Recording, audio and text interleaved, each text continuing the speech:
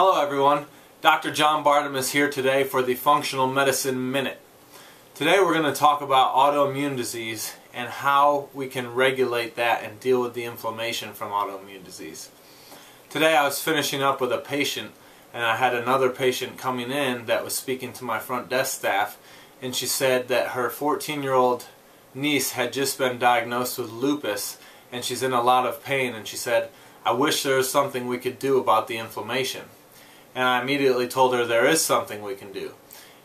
She just wasn't aware of this.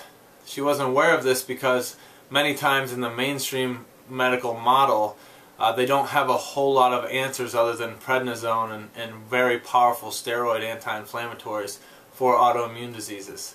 Instead of trying to inject and give people high-powered steroidal anti-inflammatories, what we can do instead is deal with the root cause of autoimmunity, which is dysfunction in the immune system.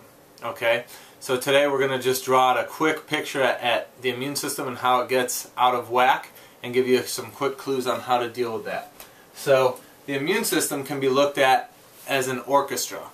And an orchestra always has a conductor up front, and he's telling different parts of the orchestra when to raise up and when to lower down and when to be in balance with each other. So we can use that analogy with the immune system. So the orchestra conductor are cells called T regulatory cells. Okay?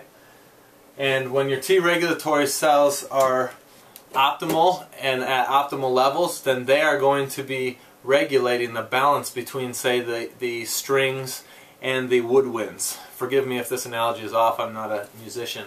But for my purposes, strings and woodwinds are going to be balanced by the conductor, which is the T regulatory cells.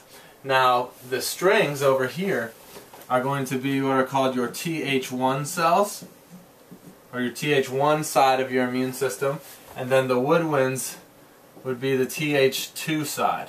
Okay?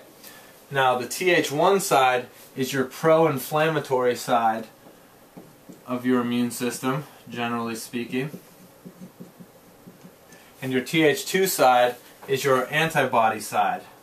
So this is the side that creates antibodies when you are exposed to, say, viruses or bacteria or any sort of antigen that is causing an immune response.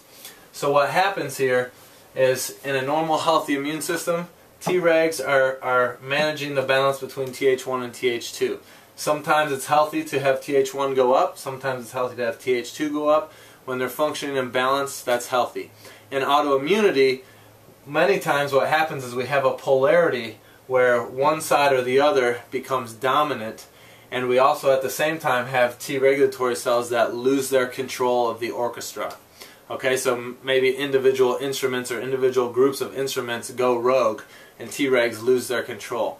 So at a very fundamental level, this is what autoimmune disease is. So instead of giving people high-powered steroid drugs, one thing we could do is use nutrition and lifestyle to regulate polarity of the Th1, Th2 response and help support increasing the functionality and optimization of T regulatory cells. So this is today's Functional Minute. I hope you learned something. If you are interested in what exactly are some strategies to boost Treg cells and deal with Th2, Th1 polarity, then check out my podcast on the subject. That can be found at johnbartemus.com, or on iTunes, search Accelerate Health. Thank you, and have a great day.